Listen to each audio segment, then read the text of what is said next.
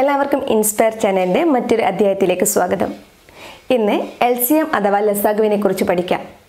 Lowest common multiple, അതായത് സംഖ്യയുടെ പൊതുവായ ഏറ്റവും ചെറിയ ഗുണിതം, അതിനെയാണ് നമ്മൾ ലസാഗു അല്ലെങ്കിൽ LCM എന്ന് പറയുന്നത്.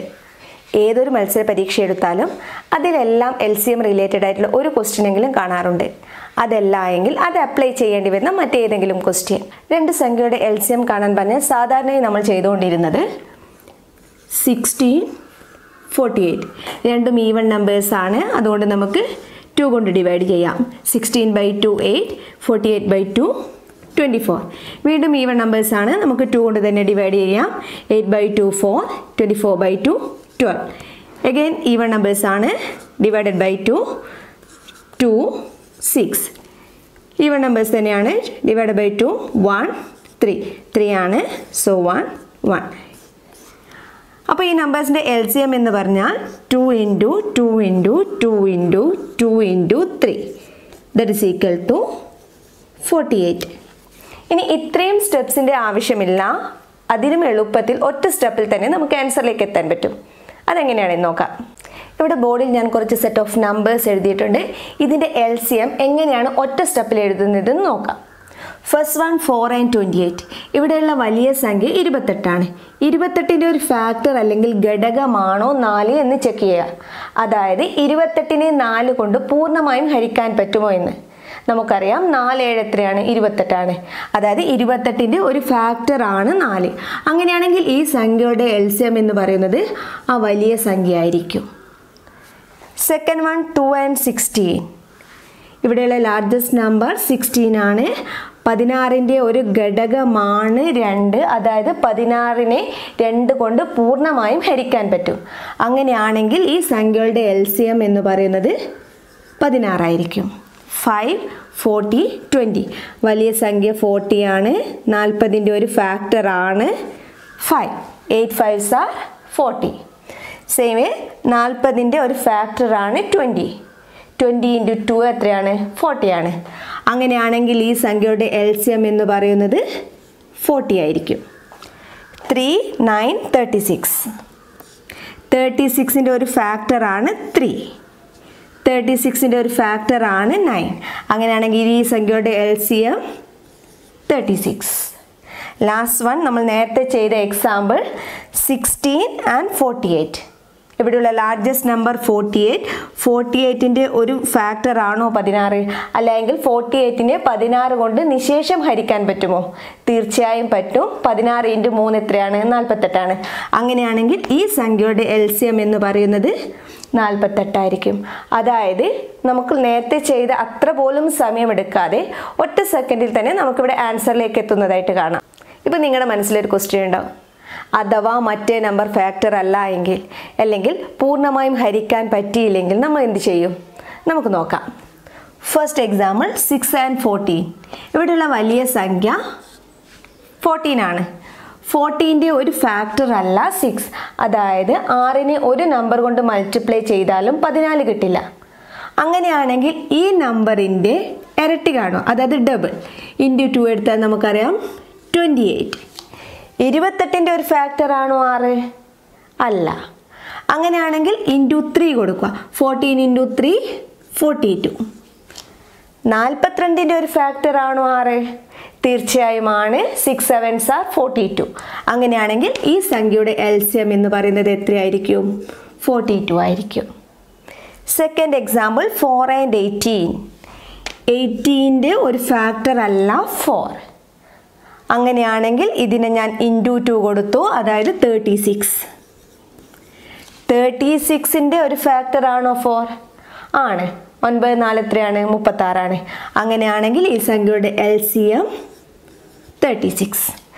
Third example 3 6 9. Largest number 9. 9ൻ്റെ ഒരു ഫാക്ടർ ആണ് 3. പ്രശ്നമില്ല. 9ൻ്റെ ഒരു ഫാക്ടർ അല്ല 6. അങ്ങനെയാണെങ്കിൽ × 2 അല്ലെങ്കിൽ ഡബിൾ 18. 18ൻ്റെ ഒരു ഫാക്ടർ ആണ് 6. 6 3s are 18. അങ്ങനെയാണെങ്കിൽ LCM എത്രയാണ്? 18. പിന്നെ ഈ നമ്പറിനെ ചെക്ക് ചെയ്യേണ്ട കാര്യമില്ല, ഓൾറെഡി അതെന്താണ്, ഫാക്ടർ തന്നെയാണ്. Next one 4 9 18. 18ന്റെ ഒരു ഘടകമാണ് 9. പ്രശ്നമില്ല. 18ന്റെ ഘടകമല്ല 4 ഇൻറ്റു 2 36. 36ന്റെ ഒരു ഘടകമാണ് 4. 9 4s are 36. അങ്ങനെയാണെങ്കിൽ ഇതിൻ്റെ LCM 36. 10 20 15. വലിയ സംഖ്യ 20. 20ന്റെ ഒരു ഫാക്ടർ ആണ് 10. 20ന്റെ ഒരു ഫാക്ടർ അല്ല 50. ഡബിൾ എടുത്തു 40. 40ന്റെ ഫാക്ടർ അല്ല 15. അപ്പോൾ ഇൻറ്റു 3 കൊടുത്തു. 20 ഇൻറ്റു 3 60. 60ന്റെ ഫാക്ടർ ആണ് 15. 15 4s are 60. അങ്ങനെയാണെങ്കിൽ ഈ സംഖ്യയുടെ LCM എന്ന് പറയുന്നത് 60 ആയിരിക്കും. ഇവിടെ ബോർഡിൽ ഞാൻ കുറച്ച് എക്സാമ്പിൾസ് എഴുതിയിട്ടുണ്ട്. നമുക്ക് സോൾവ് ചെയ്യാം. First one 2 7 8. 8ന്റെ ഒരു ഫാക്ടർ ആണ് 2. 8ന്റെ ഒരു ഫാക്ടർ അല്ല 7. അങ്ങനെ വന്നാൽ നാം മുന്നേ പറഞ്ഞു ഇൻറ്റു 2 ഇൻറ്റു 3 കൊടുത്ത് ചെക്ക് ചെയ്ത് നോക്കണം. ഇനി അതിൻ്റെയും ആവശ്യമില്ല. ഈ നമ്പർ ഒരു പ്രൈം നമ്പർ ആണെങ്കിൽ ഈ സംഖ്യകൾ മൾട്ടിപ്ലൈ ചെയ്യുന്നതായിരിക്കും അതിൻ്റെ LCM എന്ന് പറയുന്നത്. 7 ഇൻറ്റു 8 ഈക്വൽ ടു 56. എന്താണ് പ്രൈം നമ്പർ എന്ന് മുന്നേ ഒരു വീഡിയോയിൽ ചെയ്തിട്ടുണ്ട്. അത് കാണാത്തവർക്കായി ലിങ്ക് ഡിസ്ക്രിപ്ഷനിൽ ഇടാം. Second example 3 5 2. ലാർജസ്റ്റ് നമ്പർ 5 ആണ്. 5ന്റെ ഫാക്ടർ അല്ല 3 and 2. പക്ഷേ 3ഉം 2ഉം എന്ത് നമ്പേഴ്സാണ്? പ്രൈം നമ്പേഴ്സാണ്. അങ്ങനെയാണെങ്കിൽ ഇതിൻ്റെ പ്രോഡക്റ്റ് ആയിരിക്കും LCM. 3 into 5 into 2 equal to 30. ഇനി തേർഡ് എക്സാമ്പിൾ 3 and 16. 16ന്റെ ഒരു ഫാക്ടർ അല്ല 3. പക്ഷേ 3 ഒരു പ്രൈം നമ്പർ ആണ്. പ്രൈം നമ്പർ ആണെങ്കിൽ ഇത് രണ്ടും മൾട്ടിപ്ലൈ ചെയ്ത് കഴിഞ്ഞാൽ 3 16s are 48. Fourth example 2 and 21. 21ന്റെ factor അല്ല 2. പക്ഷേ 2 ഒരു പ്രൈം നമ്പർ ആണ്. അങ്ങനെയാണെങ്കിൽ 21 ഇൻറ്റു 2 ഈക്വൽ ടു 42 ആയിരിക്കും ഇതിൻ്റെ LCM എന്ന് പറയുന്നത്. Last one 4 5 12. 12ന്റെ ഒരു ഫാക്ടർ ആണ് 4. 12ന്റെ ഫാക്ടർ അല്ല 5. പക്ഷേ 5 എന്താണ്? ഒരു പ്രൈം നമ്പറാണ്. അങ്ങനെയാണെങ്കിൽ ഇതിൻ്റെ പ്രോഡക്റ്റ് എന്ന് പറയുന്നത് 60. അതായിരിക്കും ആ സംഖ്യയുടെ LCM എന്ന് പറയുന്നത്. ഇപ്പോൾ പറഞ്ഞതിനെ നമുക്കൊന്ന് സമറൈസ് ചെയ്യാം. First case 4 and 48. നമുക്കറിയാം ലാർജസ്റ്റ് നമ്പർ 48 ആണ്. 48ന്റെ ഒരു ഫാക്ടർ ആണ് 4. അങ്ങനെയാണെങ്കിൽ ഈ സംഖ്യയുടെ LCM എന്ന് പറയുന്നത് 48 ആയിരിക്കും. Second case 2 4 22. 22ന്റെ ഒരു ഫാക്ടർ ആണ് 2. 22ന്റെ ഒരു ഫാക്ടർ അല്ല 4.